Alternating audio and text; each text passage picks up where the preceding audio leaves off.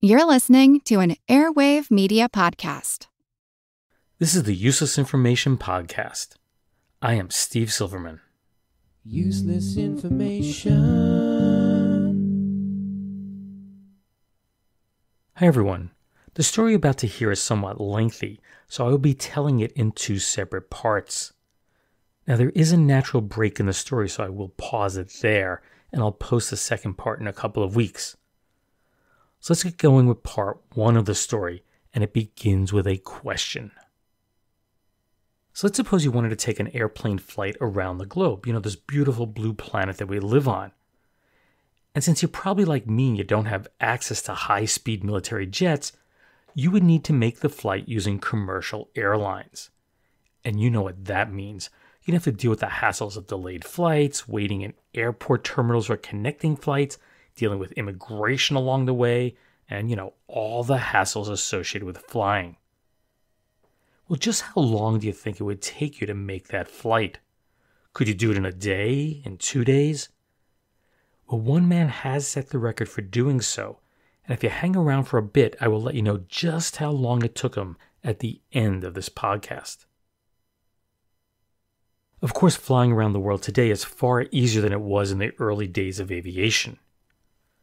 Now, one of the early pioneers in flying was a British woman named Richarda Morrow Tate, and sadly her efforts to fly around the world are nearly forgotten today.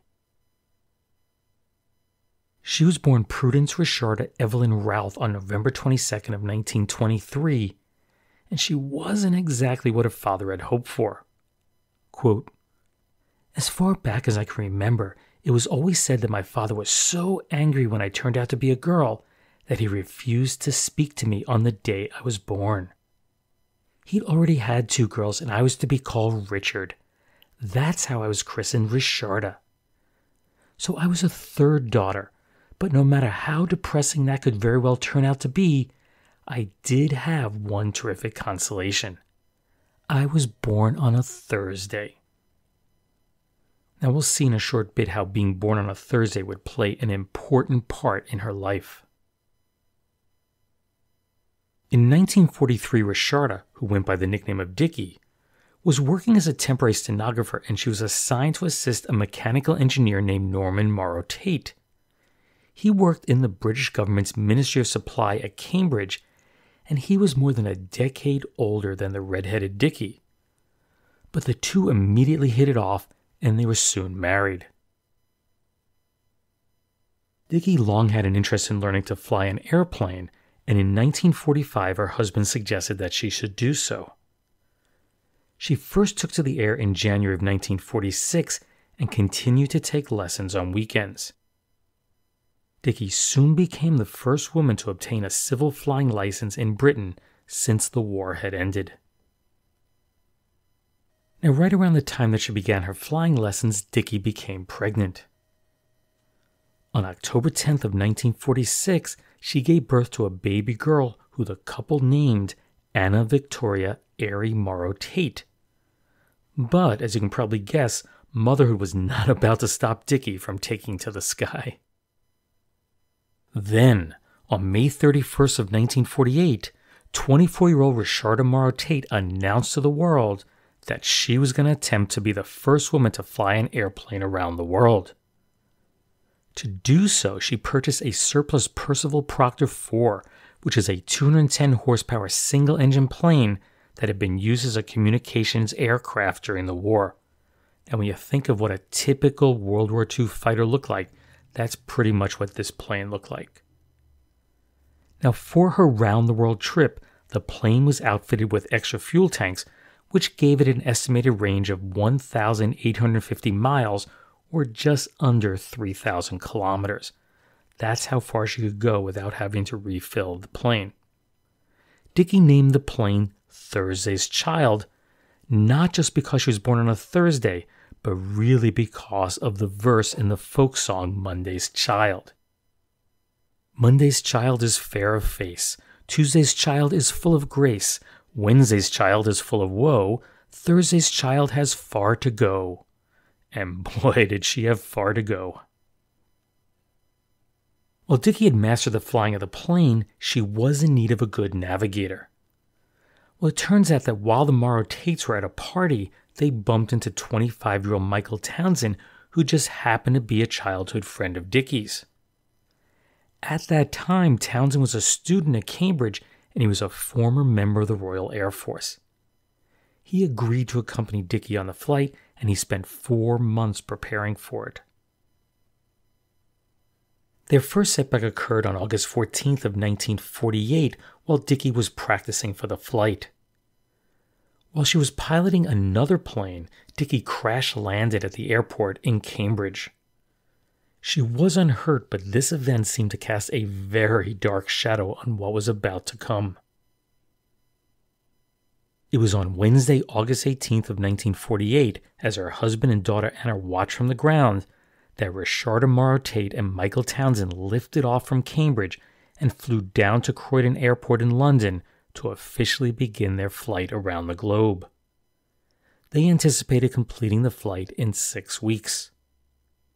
Husband Norman Morrow Tate told the press, quote, "I have given her every encouragement to make this flight. I used to fly myself and I know how much flying can mean to anyone.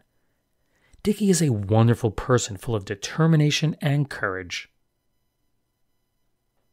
Unfortunately, upon landing in Marseille, France, the visibility was incredibly poor and the propeller, undercarriage, and one of the wings of the plane were damaged during landing.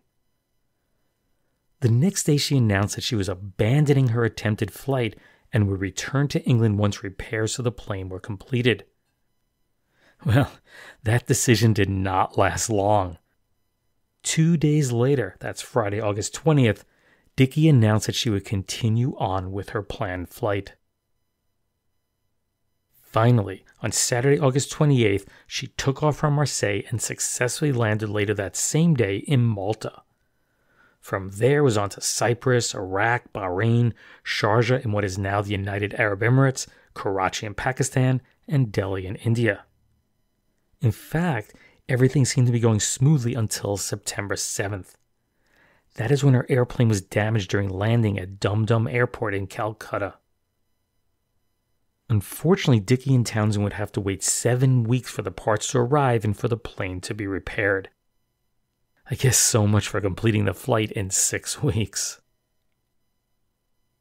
It wouldn't be until October 22nd that they lifted off for Rangoon, which is today Yangon in Myanmar. This was followed by successful hops to Vietnam, Hong Kong, and 5 stops in Japan, as she piloted the plane up the archipelago. Her next flight was going to be the longest over water. That was from Hokkaido, Japan to Shemya Island, which if you don't know is located at the western tip of the Aleutian Islands in Alaska. Now, due to the great length of the flight, Dickie, and she did not want to do this at first, anyway, Dickie agreed to be escorted by a U.S. Air Force B-17 bomber. Well, Dickie and Townsend took off from Hokkaido on November 3rd and encountered several storms along their flight path. At about 9 hours into their flight, the B-17 lost contact with their single-engine plane. Were Dickie and Townsend okay? Could their plane have gone down at sea? Well, no one could say for sure. That was until they landed their plane on Shemya Island. Total flight time, 13 hours and 20 minutes. It turns out that they had lost contact with their escort plane after the radio was knocked out as they passed through one of those storms. Dickie later told reporters, quote, "Over the Pacific we landed with only 5 gallons of gas or 20 minutes flying time. I think we ran the last of it entirely on Ave Marias." On November 11th, they left Shemya and headed east along the Aleutian chain. They stopped at Adak and Cole Bay as they made their way to Anchorage. Now, as they approached the Elmendorf Air Force Base there, they encountered thick fog which greatly reduced their visibility. And to make matters worse, the lights on the field had failed. So 2 B-17s and a Civil Aeronautics Authority airplane took off to help Dickie find the field. And she made several passes with the plane, but she was unable to land. So to help bring the plane in, cars were sent out to line the runway, and that was so Dickie could use their headlights as a guide. As you'd expect, rescue vehicles and an ambulance were put on alert. And once again, she successfully landed the plane. Quote, "It's sure good to be down. I only had enough gas to circle the field twice more." Dickie added, "They talked us in 3 times before we made it, and I was extremely frightened. I didn't care how I landed as long as I got down." They were delayed for 10 days in Anchorage because the plane was experiencing engine trouble. This is most likely due to the extreme cold. Keep in mind they are coming into the Arctic Circle as it's approaching winter. Anyway, once repairs were complete, Dickie took off for Whitehorse in Canada's Yukon Territory. And since there was concern over the engine's reliability, the decision was made to follow highways, just in case they needed to set down and make an emergency landing. Sadly, on what just happened to be Dickie's 25th birthday, that is exactly what happened. Just prior to noon on November 22nd of 1948, sub-zero weather caused her plane's carburetor to ice up, and she was forced to crash land near Tanacross, Alaska.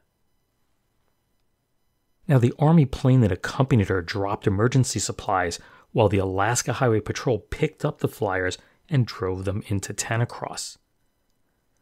They were uninjured, but the plane lay in ruins along the Alaskan highway. Honestly, it was destroyed. Both the plane's landing gear and the wings were severely damaged. Unfortunately, Dickie was low on funds, so they could neither afford to truck the plane to Canada for repairs, nor could they afford to bring the necessary parts up to Alaska. Dickie stated, quote, "What I need for a birthday present is a miracle." While we're not quite halfway through the story, I think this is probably the best place to pause it. Now in part 2, you'll find out what happened next. With Dickie and Townsend stuck in the remote wilderness of Alaska without an airplane, just how in the world are they going to get back to England? Could the plane be repaired, or did it have to be junked? And if it was junk, could they get another plane? Where would you do that in Alaska in the middle of nowhere? In other words, did she get her miracle? Well, stay tuned. There's still a few more twists and turns to the story, and I think you're going to enjoy it. Halo, everybody, halo. Halo is the shampoo that glorifies your hair. So halo, everybody, halo. Use Halo shampoo if you want naturally bright and beautiful hair. For soap shampoos, leave a film on your hair. But Halo contains no soap, therefore leaves no dulling soap film. The very first time you use Halo, you'll notice your hair glistens in all its natural brilliance. The deep, full, natural color and luster comes sparkling through like sunshine through a clean window pane. And remember, even in the hardest water, Halo makes oceans of rich, fragrant lather. Halo quickly carries away loose dandruff, grease, and dirt. Needs no lemon or vinegar rinse, because Halo leaves no dulling soap film. Nothing to hide your hair's natural beauty. Say hello to Halo and goodbye to dulling soap film. Use Halo on your children's hair, too. Get Halo shampoo at any cosmetic counter. Remember, Halo glorifies your hair. So halo, everybody, halo. Halo shampoo, halo. That commercial for Halo shampoo is from the November 20th, 1945 broadcast of The Theater of Romance. This particular episode was titled No Time for Comedy and starred the late, great Jimmy Stewart, who just happened to be starring in a film of the same name at the same time. Promotion, maybe? Anyway, Theater of Romance ran on the CBS radio network from 1943 through 1957. It was considered to be a filler program. That's because it would only run at times when other popular shows were not running on the network. And just like you heard in this episode, many of the stories on the show starred big-name actors who were really there just performing scripts based on movies they were trying to promote at the time.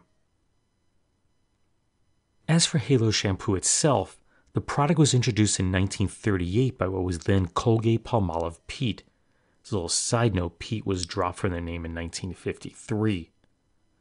That jingle you just heard, Halo Everybody Halo, that would be sung by many celebrities and recording artists over the years, and that included old Blue Eyes himself, Frank Sinatra, Peggy Lee, and Eddie Cantor. By 1956, the company was claiming that it was the best-selling shampoo here in the United States. But from what I can tell, you can't buy it here anymore. Now, if you do desire a bottle, Colgate-Palmolive is still producing it in India, and a few people are selling bottles on eBay.